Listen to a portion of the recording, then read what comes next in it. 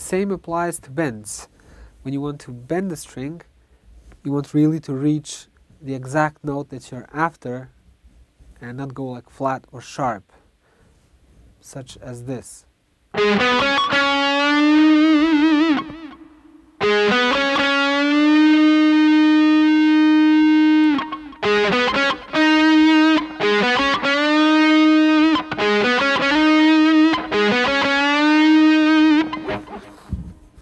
Talking about bending, it's important to locate where the actual strength of the finger is coming.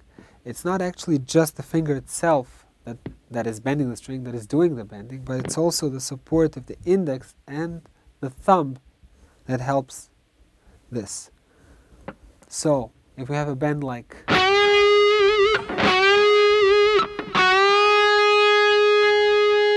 it's the pressure of this part of the index and this part of the thumb which helps this finger, and also the finger next to it can add a little bit of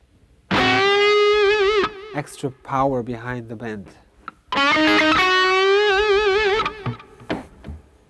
These might seem like minor details, but they actually play a big role in developing your voice and in expressing yourself.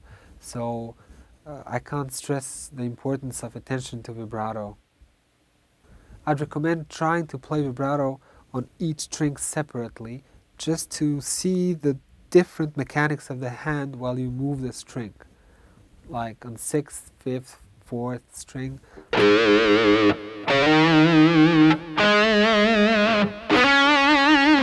3rd, 2nd.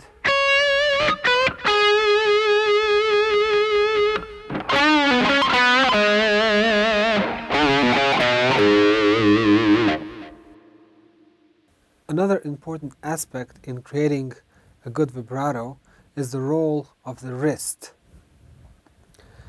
While actually the fingers do the pulling of the string, like in this example,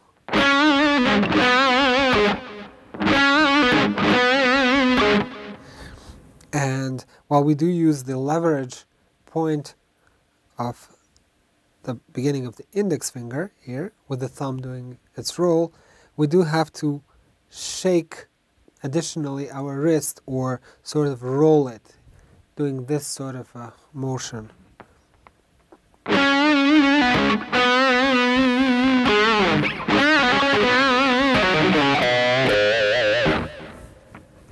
Of course, this is more helpful in like G string, B string, and E string.